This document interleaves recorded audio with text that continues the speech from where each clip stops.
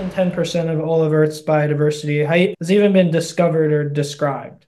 And then for the vast majority of those species, even, we know very, very little about their biology, their ecological interactions, their traits, all of this different stuff that we, from an applied perspective, we need this data to feed into conservation decision making. Knowing in my sort of niche field of research focusing on plant-pollinator interactions, for which we have very, very little data for overall, we can use that data and we need that data for a lot of important potential conservation applications. So knowing, for example, which plants to plant where based on the patterns of usage of those plants by insects. That is critical ecological information and actually basic ecological information that we simply just don't have.